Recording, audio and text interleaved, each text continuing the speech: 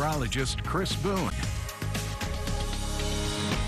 Well, it was a hot one, but the skies have cleared out pretty nicely throughout the past several hours. And going into the evening hours, we're going to expect those mostly clear skies going in towards tomorrow. We did see some showers start to develop up in the Texas Panhandle, but unfortunately for us, as far as looking for rain, all of it stayed well off towards the north. It's going to be until the weekend before we get our better rain chances. Otherwise, temperatures did warm up into the mid-90s, 94, so certainly above average, not just for the afternoon highs, which was 11 degrees above average, but the overnight lows also started on the warmer side.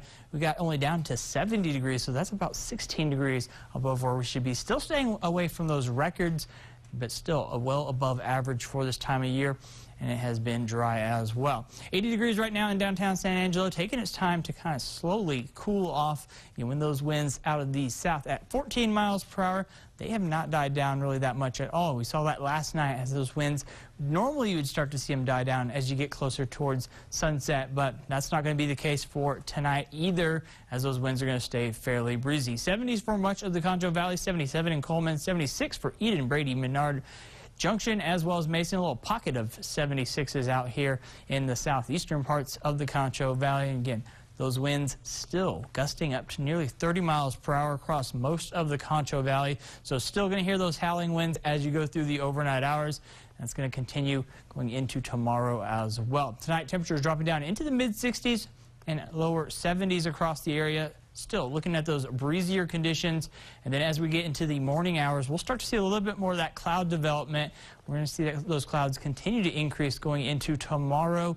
Again, increasing that cloud coverage. Temperatures very similar to what we saw today. Again, getting into the mid to low 90s. Those winds hanging on with gusts up to 35 miles per hour at times. So again, very breezy day in store. And those winds, they're going to continue not just for us on Friday, staying out of the south, but going to continue for Saturday as well. As we get later into Saturday, we start to see those winds begin to calm down just a tad bit, and that's preparing for that cold front. As it begins to make its arrival, it's going to start to turn those winds out of the north. It's also going to be bringing us some rain chances. That front has slowed down just a little bit in the models, and that's good for two reasons. It cuts down on the severe weather threat. Again, normally you see those faster moving storms. Those have the more damaging winds with it, but also with slowing down, it increases the amount of rain that we're going to be able to get with that system as it makes its way through. So increased cloud coverage as we go into your Friday. That's going to linger throughout the day. Then on Saturday, especially during the evening going in towards Sunday, we'll start to see those showers really develop, and it's going to become more widespread for us on Sunday. So Sunday is going to be the best chance for more of the heavier precipitation, and that continues through Sunday, most of the day on Sunday, and then on Monday we'll start to see it eventually begin to push off towards the east and southeast. But again, very slow moving. So again, a lot of chances for rain before it finally makes its way out of our area. We'll start to clear conditions out going into your Tuesday and towards the middle of next week. Rain totals with this next system could be pushing in towards the 1 to 2 inch range. So some very beneficial rain for the area.